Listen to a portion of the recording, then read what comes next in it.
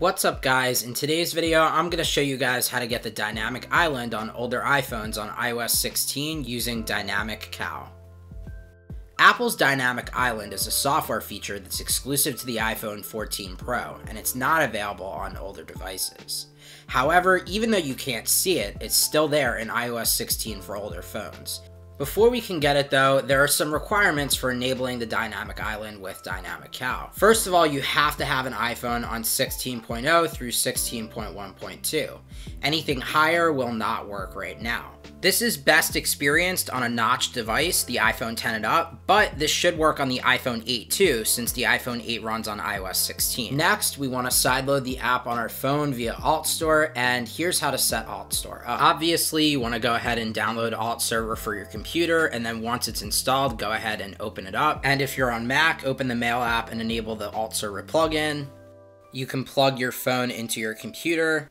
Also, in Finder and on iTunes, make sure Show This iPhone When on Wi-Fi is checked. And then from there, you can go over to Alt Server, and where it says Install Alt Store, you're just going to press on your device. Then obviously enter in your Apple ID username and password. It's going to go through. You might get this message. Just go ahead and press Continue, and Alt Store will install on your device. If you're sideloading an app for the very first time, because we're on iOS 16, we now see this message indicating that developer mode is required. Alt Store requires developer mode to run, so we're going to turn developer mode on, go into settings, go under privacy and security, and then scroll all the way down until you see developer mode. Go ahead and tap on that and tap on the switch to turn it on. It's going to ask us to restart our device, so I'm going to go ahead and tap on that, and now the device will restart. And now you'll see it says turn on developer mode. Developer mode allows you to use features that are required for app development. When developer mode is turned on, your device security will be reduced. Let's go ahead and turn it on. It's going to ask for our passcode. Then once we do that, we can successfully open Alt Store. And now we're going to go ahead and open it. It's going to ask us if we want notifications and if we want to connect to the network. Just go ahead and press OK on both. Now we're going to have to sign in with our Apple ID.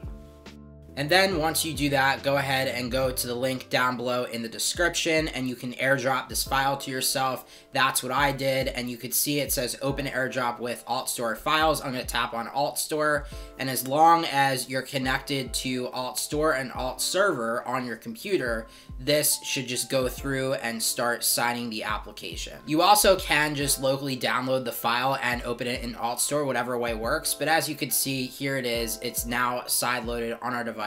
We can go ahead and open it, and now we're presented with two layout options, either iPhone 14 Pro or iPhone 14 Pro Max.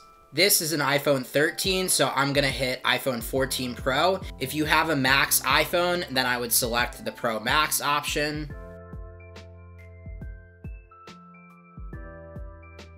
And now, right under the notch, there's the dynamic island.